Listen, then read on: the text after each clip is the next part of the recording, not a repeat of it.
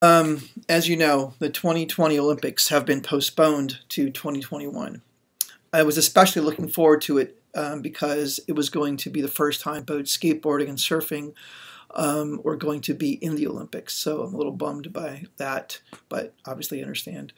So I'm going to leave you with this. Thanks to technology and all the things we talked about with the evolution of surfing from the initial, like, Hawaiians cutting down specific trees and carving their own boards to polyurethane to epoxy to fins to obviously things like leashes and wetsuits, surfing has come a very long way.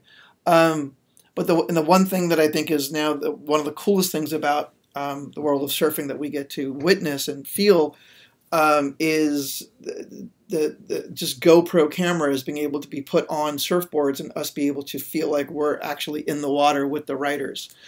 So I just feel, I don't know why, I've always felt the ocean in general is very relaxing and very calming. And even though I surfed very little and when I was a kid, I've always loved the idea of it, and I always felt, I don't know, happy when I surfed and happy when I watched surfing. So just because of that, I'm gonna leave you with this GoPro montage video that I found. Watch as much of it as you want. It honestly, I just have it as just like a kind of a Zen video. I watch it and I just relax while doing it. So hopefully you get some enjoyment out of it. Anyway, thanks for listening to this lecture.